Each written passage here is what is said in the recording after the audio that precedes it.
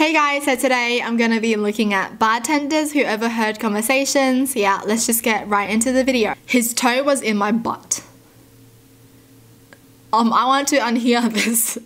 I don't want to hear this, what the heck? Man and woman is sitting at the bar. She starts crying and says, I just want us to have something special. The guy looked her dead in the eyes and said, we do have something special. We have sex. We are both married. 10 minutes later, they are making out. Wait, married, like both married to different people or married to each other? I'm assuming married to different people. That's why she's like, I want us to have something special. Well then, that escalated quick. A married couple in their 50s arguing how they're going to explain the fact they couldn't pay the remainder of the €3 million bill for a Ferris wheel they'd ordered 18 months ago, already put $1 million deposit on, and whose collection was due at 8 AM the following morning. What? How much money do they have? They already put $1 million for the deposit? Wow. Ferris wheel. I wonder how they got to that decision though. Hey babe, let's get a Ferris wheel. Like what? Where? Put in the house or something? Put in the backyard? What? What's going on here? There were quite a few regulars I was fond of, but there was one in particular that I couldn't let my guard down around. He was off in some way and I immediately didn't trust him. Slightly older than middle age, he introduces himself and I get his drink, as you do. And after a bit, he starts on about his life. Wife left him near a decade ago with 2 little ones to raise on his own. Must have been rough, I say. Ah yeah, but I've worked hard and done right by my kids. Well, cheers to that. Over time, I hear him tell the same story the same way to several others, most who had heard it many times before.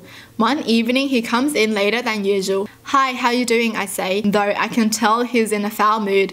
No harm, happens to the best of us. He sits near enough to the world with another gentleman I didn't see in there much. Other gent seemed to be having lady troubles and shifty regular had all the wrong answers. In a hushed and angry tone, he said he took care of his own problem 10 years ago and made sure no one would ever find her. What? I thought this was gonna be like, I spoke with the owners of the bar about what I should do, asked if the cameras had maybe picked up the audio. They told me she was still alive and far, far away from him. Oh, thank gosh. I thought he actually, you know. I thought he actually got rid of her. That's what I thought. Jeez, that's scary. Imagine listening to that conversation. What? You know, like that's the advice. Someone is having lady problems and you're like, you know, just take care of it. Dude, you're kind of crazy. I witnessed a complete relationship between 2 women over the course of one night. They met early in the night. They were clearly into each other, very flirty. They danced and drank the night away. They started making out and then disappeared for some time.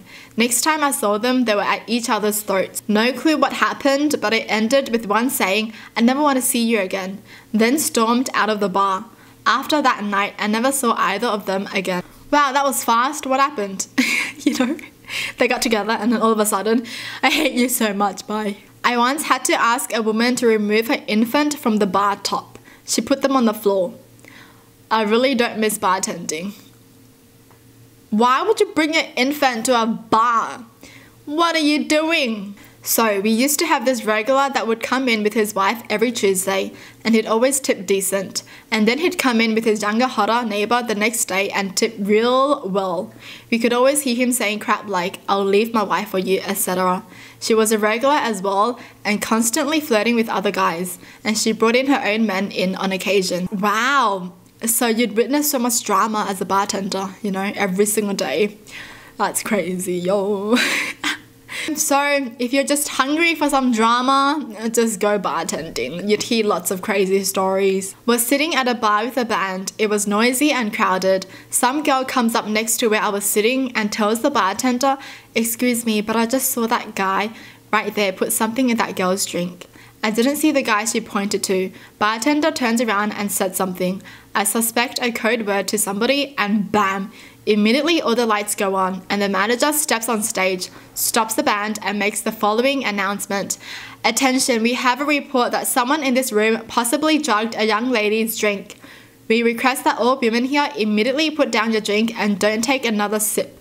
We will replace your drink for free. If you are that young lady, we will notify you when you come to the bar. If anyone is feeling sick or weak, please let us know. Wow, lights stayed on, band remained off for a long time, maybe an hour. Cheers from the crowd and nobody complained. Don't know what the guy did because I didn't know which guy it was. That place rocks. That's amazing. Oh my gosh, what bar is this? Like, you know, this bar is actually amazing. That's a good place for sure, you know, you're gonna be safe there. That sounds so crazy though, you know. All the lights just turned on like bam, bam, bam. I just wish they knew which guy it was and put him to shame, you know? And I hope the cops were called and he got arrested, seriously. You can't get a girl, so you have to put something in her drink, really. The craziest was when a man ordered a filet well done and refused to have it butterfly. That's like a 30-minute cook time. He ate it with ketchup.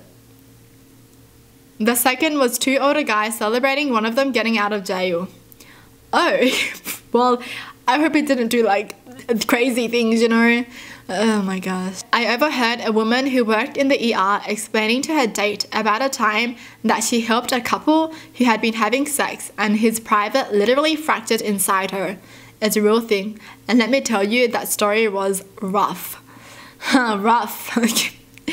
No, seriously, that's crazy. What the heck? Like, are they both out or like do they both have to be in the hospital like stuck together? Yo, that's wild. While bussing a table, the man at the adjacent booth was arguing with his wife or partner for cutting the bread wrong.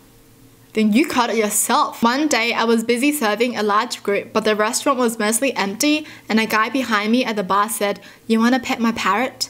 My initial reaction was the same as if a stranger had just come up behind me and touched my shoulders. But when I turned around, it was really a guy with a parrot on his shoulder. The parrot's name was Bobby, and yes, both me and the bartender pet him. That did sound wrong though, you know? You want to pet my parrot? Yo, that's cute though. He brought his parrot to the bar. How cute. I don't know about you, but I just can't poop in a pink bathroom. Why? The color of a bathroom affects the way that she can poop?